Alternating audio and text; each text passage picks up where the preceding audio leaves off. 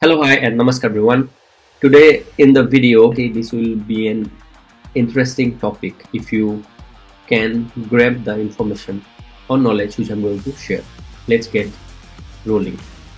The intricate dance of hormones, how they control your hunger, eating, and satiety. Have you ever wondered why we get hungry or why you sometimes feel full after eating a small meal while other times you can't seem to get enough? The answer lies in the complex interplay of hormones in your body. Hormones are chemical messengers that travels through your bloodstream, influencing various physiological processes.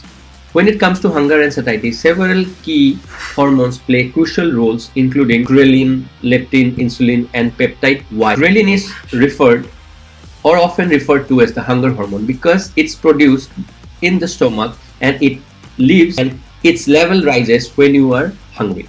Ghrelin signals to use your brain that it's time to eat. Leptin is produced by our body's fat cell and it communicates with your brain to signal that you have enough energy stores and don't need to eat more. However, in individuals with obesity, leptin resistance can occur where the brain does not respond to leptin signals, leading to overeating.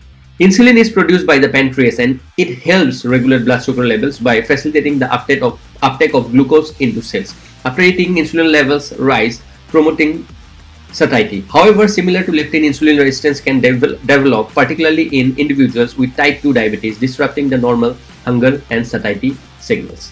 Peptide YY is a hormone released in the gut in response to eating. It helps promote feelings of fullness and satiety. Studies have shown that individuals who eat a high protein diet have higher peptide YY levels and consequently experience less hunger. Understanding the hormonal control of hunger, eating, and satiety provides valuable insights into human health and disease.